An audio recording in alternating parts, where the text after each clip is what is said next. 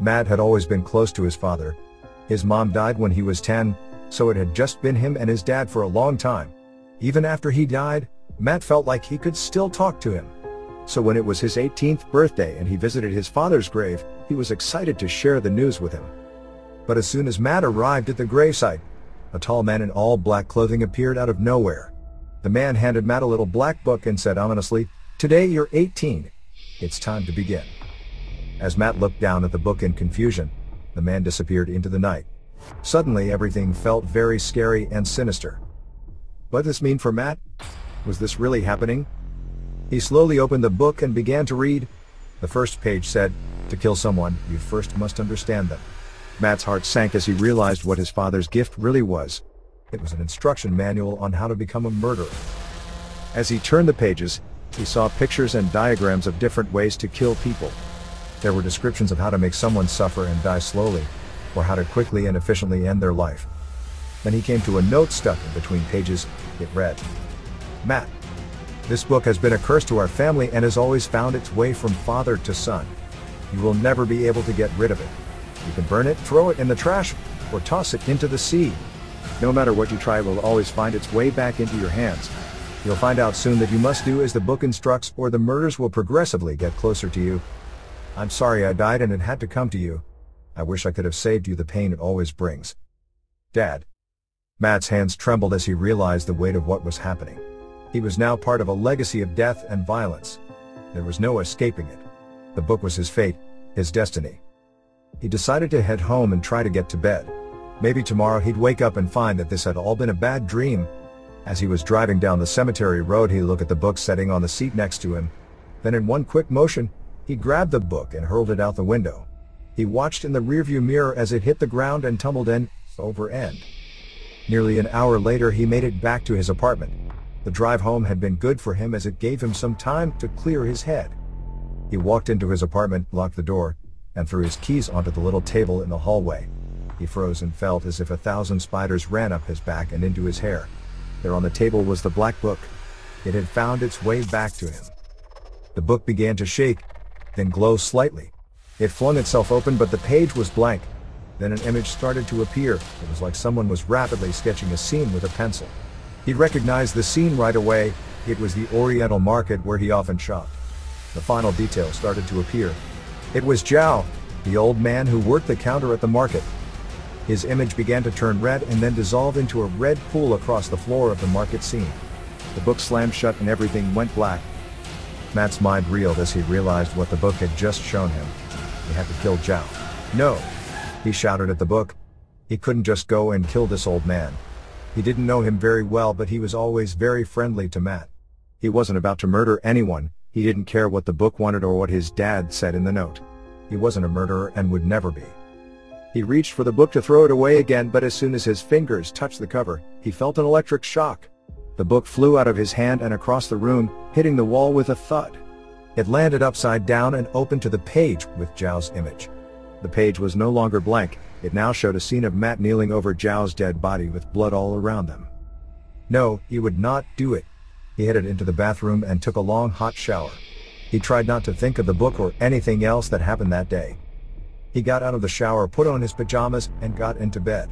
He found he was really tired and actually fell asleep right away. He woke up late the next day. The clock said 5:05, but that couldn't be possible. He could see the sun shining brightly through the curtained window. Had he slept all day? He made himself some coffee and turned on the TV.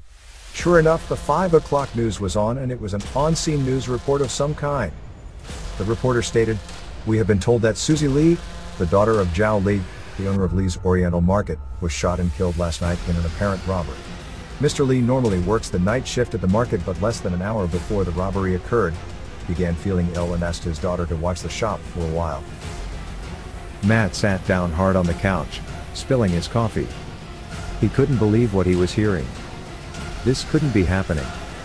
It must be some kind of sick joke. He turned off the TV and just sat there in shock. That poor girl was killed because I couldn't do what the book wanted. I can't kill a person, but I also can't take seeing some other innocent person die. Either way, it's my fault. He heard the voice of his father. "I told you what would happen if you didn't do as the book wants. This is just the beginning. If you don't do what the book tells you, more people will die. And the deaths will get closer to me. He looked over to where the book flew last night, but it wasn't there. He looked back to the TV and the book was right in front of him on the coffee table. It was open to the page with Zhao's image. It still wants me to kill Zhao, even though his daughter was just murdered by someone else. How am I supposed to kill him? I can't believe I'm even thinking about this. Then the book's pages began to flip and then settled open to an image of a knife block with handles of several knives sticking out. It was his very own block of knives that were on the kitchen counter. He got up and headed for the kitchen, and to his knife block. He chose one of the middle-sized knives and drew it out of the block. He went back to the couch and looked at the book.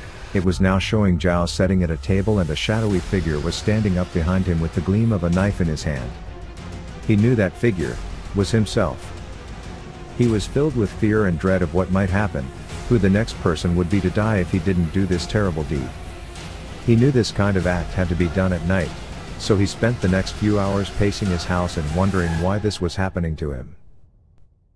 He finally decided it was time, and put on a dark hoodie. He slid the knife's blade up his sleeve so that the handle was still held in his palm. Headed out of his house into Lee's Oriental Market. He got there and saw that the place was closed up. He tried the door but it was locked. He looked through the window and saw that the place was dark inside. He pulled out his knife and used the handle to break one of the panes of glass in the door, then reached in and unlocked the door from the inside. He walked in, and made his way to the back of the store. He remembered seeing a staircase at the rear corner of the store. He bumped into a display and a bunch of cans fell to the floor. He froze. I came here to kill this man, but for some reason, I never thought about getting caught. He stood there for what felt like an hour, but he must not have been heard. Faint sounds were coming from the rear of the store where the staircase was. He proceeded more cautiously now. As he neared the stairs he could see a dim light coming from the second floor. He crept slowly up the stairs and came to a closed door at the top. The light was coming from under the door. He put his ear to the door and could hear voices inside. After listening for a minute he could tell that it was coming from a TV. Some sitcom. He could hear the audience's laughter. Then much louder laughter from someone in the room. Must be Zhao, he thought. Kind of odd to be laughing and enjoying a show when his daughter had just been murdered the night before. She's a whore just like the damn girl. Flirting with every guy that came in the store. It was Zhao. Was he talking to someone else? Her flirting didn't get her out from that idiot putting a bullet in her head, did it? Good thing I made her work last night. That could have been me. But that idiot did me a favor. I won't have to waste my time trying to beat sense into her every day anymore. Damn whore. Just like her mom. Well, I put a stop to her mom whoring around. That idiot did it for me this time. What is Zhao saying? Did he kill his wife? Did he say he was beating his daughter? Matt thought to himself all the while his own anger was building up. He found himself wanting to kill this man. He wasn't the nice man that ran the market anymore. He was evil. Matt slowly turned the doorknob and opened the door enough to see inside. It was Zhao sitting alone at a table facing away from the door and watching a TV on the far wall. Matt opened the door enough to slip inside and began to slowly stalk up behind Zhao.